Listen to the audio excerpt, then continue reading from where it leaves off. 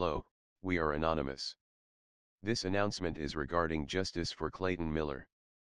On April 16, 2015, CERT and Dr. Bose met with the Miller family to discuss their findings. The findings have been unacceptable by both the family, the public and Anonymous. Anonymous has received many details and information in regards to what came of the investigation, and we are not alone in stating we are far from impressed by the findings, and overall, how this investigation was handled.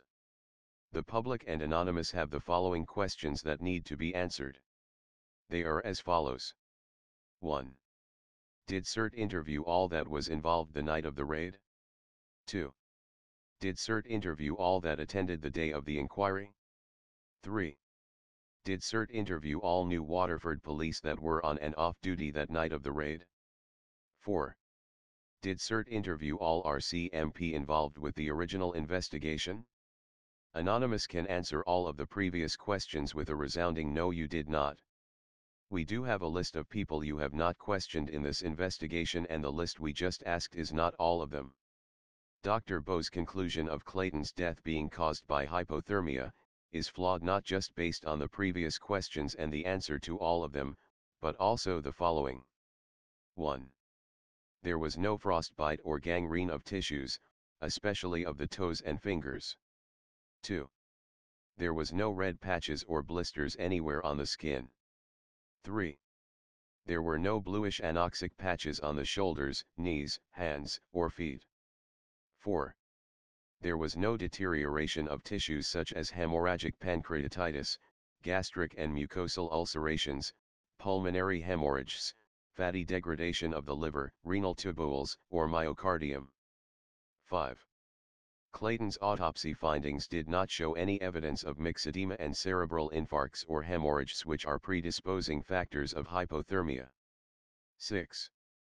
There was no generalized edema, red discoloration of face and extremities due to lack of oxygen dissociation of the blood, nor abdominal distension due to paralytic ileus, which would be the case if death was due to hypothermia. 7. The original autopsy report states Clayton was merely drunk. You, Dr. Bose, stated in your report he was severely drunk.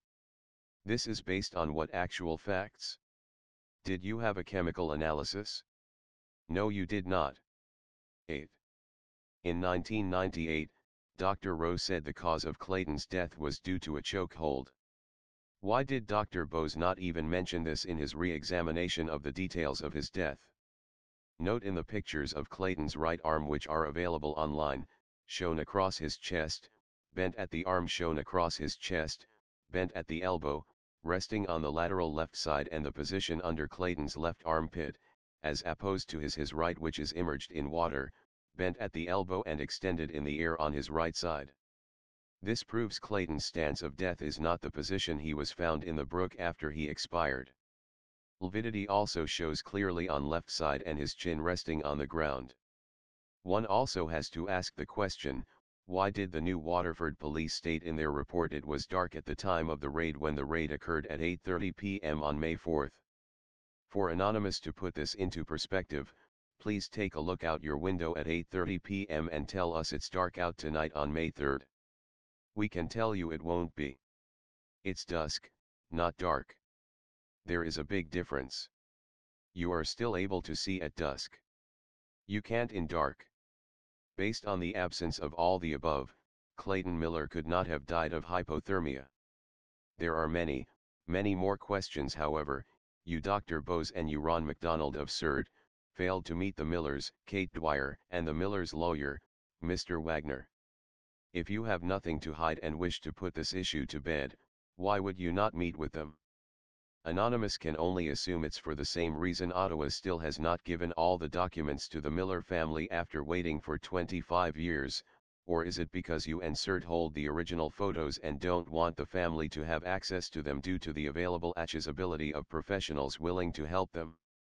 Anonymous is very well aware of the photos that the Millers have, are photos of photos, taken from the originals. Why is that in this day and age? That's not acceptable at all. Where are the negatives? Where are the actual photos? We even know Chief of Police in Cape Breton Peter McIsaac has stated, and I quote, "No one knows where the files are," unquote. The new Waterford Police were disbanded shortly after Clayton died and amalgamated into the Cape Breton Regional Police, who Chief McIsaac oversees now. It's very obvious, you are clearly hiding something, all of you are. Anonymous itself would like to make the following statement to the Justice Minister of Nova Scotia, Lena Diab, and the Premier of Nova Scotia, Stephen McNeill. You asked a very respected and experienced medical examiner of Nova Scotia to take a case that you knew would not answer or satisfy the family or the public.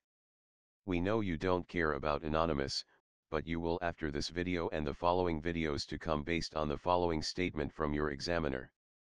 He stated, and I quote, "In order to give a full treatment of these issues, I have found it necessary to review all of the investigative material available to me and to formulate my own opinion on the cause and manner of Clayton Miller's death.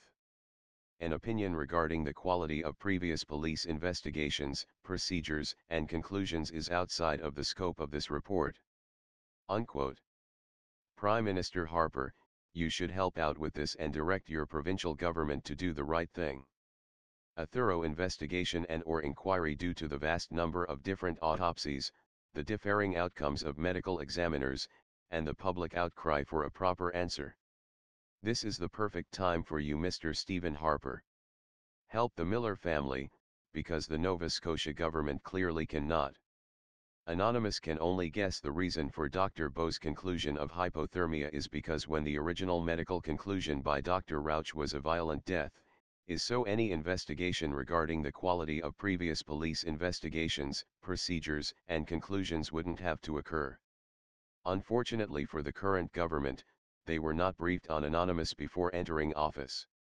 We have got results before, and we will continue to get results with you. You are not special, you are no different. The Millers will receive those additional documents from Ottawa they have been requesting for many years from the RCMP, and the Nova Scotia government will stop playing games with the Millers, the public, and Anonymous. If they do not, Anonymous will inform the public. Make it happen, now. You do not need a hate campaign at election time. To the people who thought Anonymous was out, surprise. We were never out. We have always been here. When we stay quiet is when you should become worried, not when we are visible. Government is not our only target in this investigation. Heed our warning. We are relentless in answers and justice for Clayton Miller and his family. We are not a joke, and neither is this case or the unfortunate situation you have put the Miller family into. Further videos will explain more, and they are coming. Prime Minister Harper, an election is looming nationally. You should direct your province in the correct direction, because they clearly cannot do it themselves under this government. The previous government could. This one has shown no due course. You have upset the public, and the hive. We are Anonymous. We are Legion.